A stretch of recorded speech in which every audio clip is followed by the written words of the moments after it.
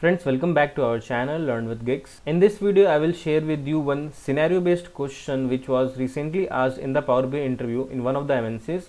This question I have collected from one of my connections on LinkedIn. So let us talk about the scenario and also its solution. And before that, if you're new to the channel, then do subscribe it and hit the bell icon to stay updated with all the coming useful videos, as you won't find the content like this anywhere else on YouTube. You can also follow me on Instagram. The page name you can see at the bottom of the screen. So what was the scenario? See, the interviewer said you have a bar chart. As you can see here, we have a bar chart here. On the y-axis, you have different product colors and their corresponding order quantity. As you can see from the title, order quantity by product color. But the interviewer said if you want any other dimension over here, for example, if you don't want product color here, if you want category name here, or if for example if you want subcategory name here or any other dimension present in the model, so how we can make it dynamic? Basically the question is how we can make this y-axis dynamic so that whatever the user selects, it should show the order quantity corresponding to that selected dimension. For example, right now it is order quantity by product color. So if I select here product color, it will remain the same.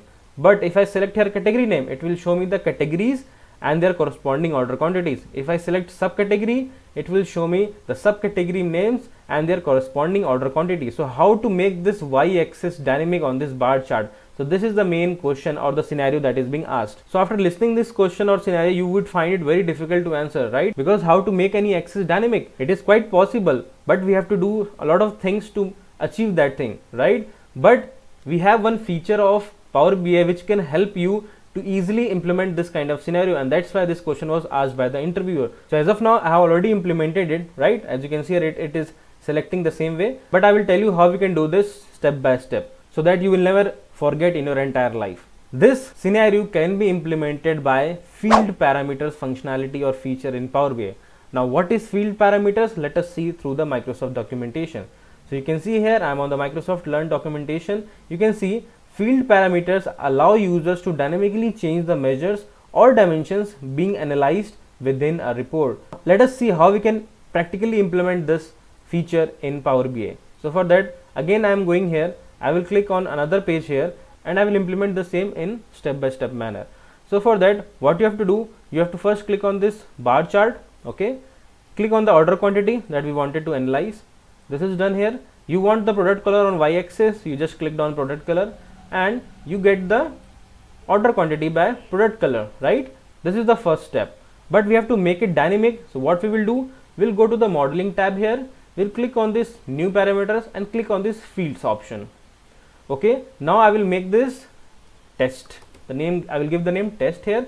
Now we can pull all the fields that we want here, that we actually want to show it on dynamic axis. For example, I want the first one as product color, so I will select product color. The next one I want the category, so I will select category name, and the third one I want the subcategory name, so I will select that.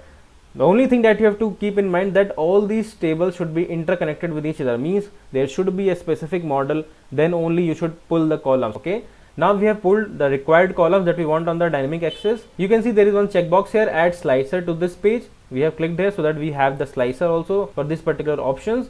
We will click on create option. So you can see here we have a slicer of product color, category name and subcategory name. Now if I click here on the product color or on the category name or on the subcategory name, nothing will happen because we haven't connected this particular field parameters with this line chart.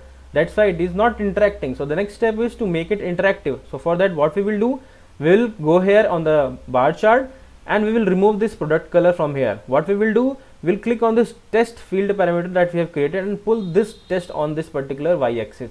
Now you can see here, you see the subcategory name over here on the y-axis, and now if the user selects category name, it will show it dynamically. If I select product color, it will show the product color and also the respective order quantity, as you can see here. So this is the answer that was expected by a candidate. I hope you learned something from this video. So please share the video to all your friends and colleagues, whoever are in need of this, and stay tuned for the upcoming videos. Thank you.